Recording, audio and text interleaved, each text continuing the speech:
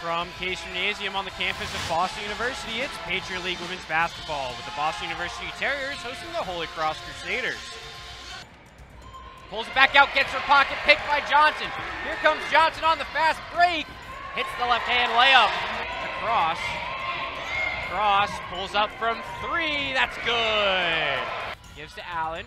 Back to McCormick for three. That's good. Timeout BU. Gives to Weimer. Weimer going up with it. Hits hand one. That'll be a big back to Johnson. To Benaventine. To Sheehan. Sheehan drives baseline on Foreman. Goes up with it and hits. Liz Sheehan off the bench gets a bucket. Driving inside. That one sent away. Giannaros up to Johnson. Johnson drives inside and hits. Sydney Johnson cuts this down to a one-possession game. Johnson with the rebound. Johnson driving inside on cross, throws it up and hits. What a move through contact for Sydney Johnson. Side, gives to Durant. Durant drives in and hits. Driving to her right. Cross, spins around her and hits. Sydney Johnson, what a play. Again, Seattle Terrier Bigs have done a great job being aggressive. And Giannaros hits for three. Alex Giannaros. Flanagan driving inside. Foul by Durant and one. Now Johnson, 5 on the shot clock, driving inside. Hits the layup. What a finish from Sydney Johnson. Absolutely to be counting to force the offense to do something essentially. And Weimer hits. What a pass from Sydney Johnson. Johnson barely controlled the ball falling down. She's giving a look to Weimer like that was not the way we drew it up at all. Gets defenders jumping and don't get the shot off. What a comeback by the Terriers.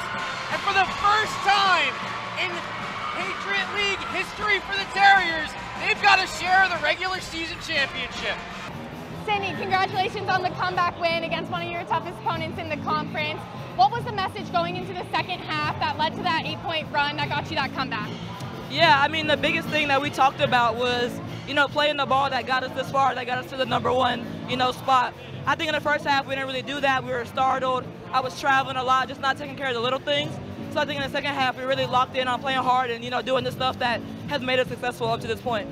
And you had a dominant performance. What led to your success in getting the ball into the basket?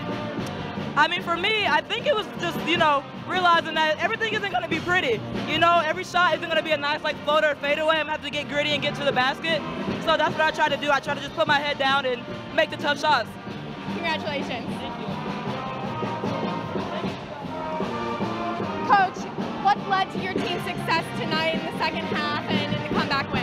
Yeah, we really dug in the second half, came out and played really hard defensively. I think that was the difference in the game. We kind of found our flow, found our rhythm, did a much better job of sharing the ball, finding out versus their collapse defense, and yeah, just really proud of their effort tonight.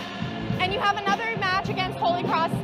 What's the focus going into the rest of the games? Yeah, so right now we're going to focus on, celebrate this win, I think is the biggest thing, and then just taking into consideration just maybe how they, like I said, they collapsed really well in the paint, and so just trying to focus on sharing the basketball, finding out, and then just, watching this film and learning from the mistakes that we made and improving in that area. Congratulations, Coach. Thank you. Appreciate it. Back to you guys.